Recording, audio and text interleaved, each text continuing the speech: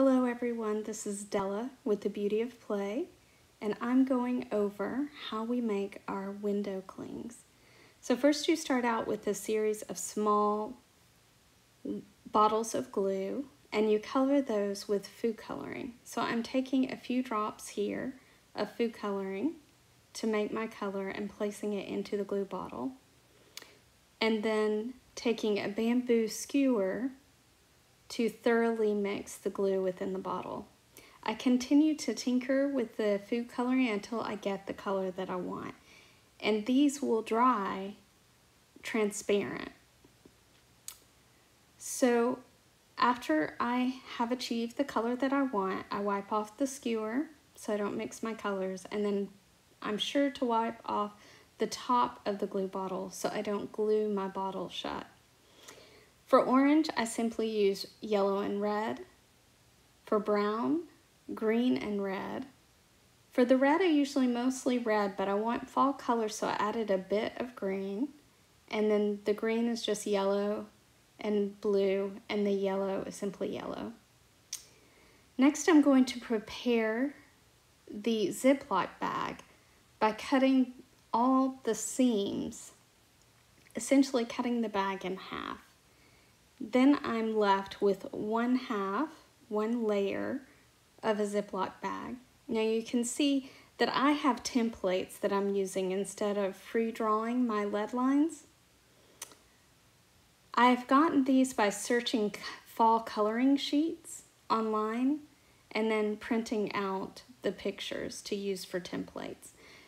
I'm looking for simple templates, but also ones that allow for small spaces, because in doing this project, when you go to color the glue in, it tends to pull, and if the area is too large, when the glue begins to pull, it leaves gaps of spaces within the window cling. So what we've found over the years is if there are smaller spaces, then the glue dries more evenly and you have a better product.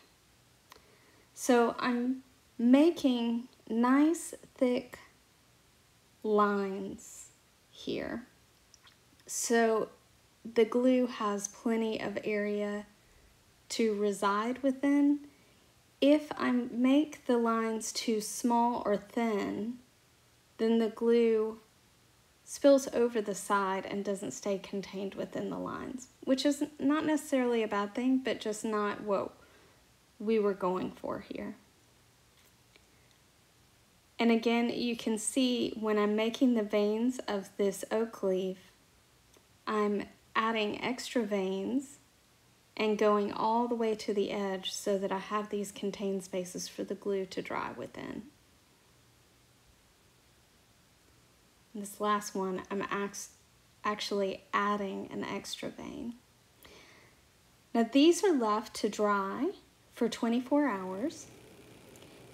And you want to test them before you start coloring them in with glue. You want them to be completely dry, so they shouldn't be tacky and they shouldn't stick to your fingers.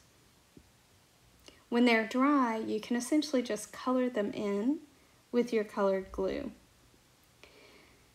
We enjoy the effect of some of the colors mixing and sometimes actually add more than one color in a section to see how it's going to blend. But if you have a child that doesn't enjoy this, you want to be very careful that the glue doesn't go over the black lines. Another technique that you can use is coloring only one color at a time and waiting for 24 hours for that to dry. So after they're all colored in, you wait 24 hours. You'll know they're completely dry because it's transparent and there's not any white in the leaf, and then they simply peel off and you can place them on your window. They have a beautiful stained glass effect. So this is how we make our window clings. If you enjoyed this tutorial and would like to see more or the education material that I have, you can subscribe to the channel or you can visit my website, thebeautyofplay.com. I have an entire blog post that has instructions on how to make these on my website that I'll link below.